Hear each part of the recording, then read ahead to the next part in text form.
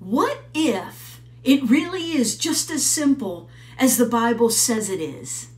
What if there is a supernatural being who really did suddenly and without anything but himself create the universe as we know it?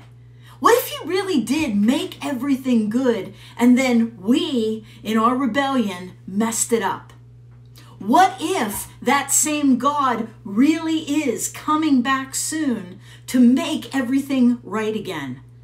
And what if, in the middle of it all, he sent his own son to this actual earth to make an offering, to pay the price for our rebellion, for our wrong, for our misalignment with the heart of God?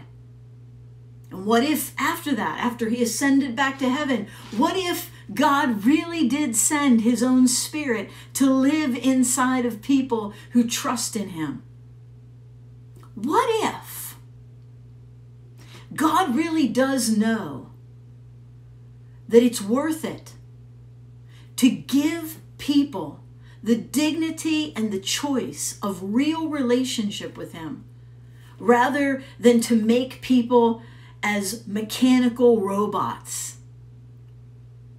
What if he knew that even though some would choose to not be right with him, what if he knew that even though some would choose to reject his offer of Jesus Christ, that it was still worth it to have a group of people who could actually be in a loving relationship with the Creator?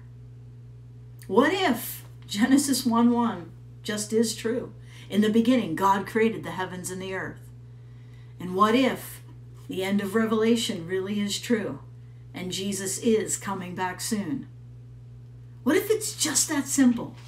What if we try to complicate things by making excuses, making reasons and ways that things happen, like evolution and all kind of excuses for our own behavior? What if the events of the world today really do align with everything the Bible said would happen toward the end of history as we know it?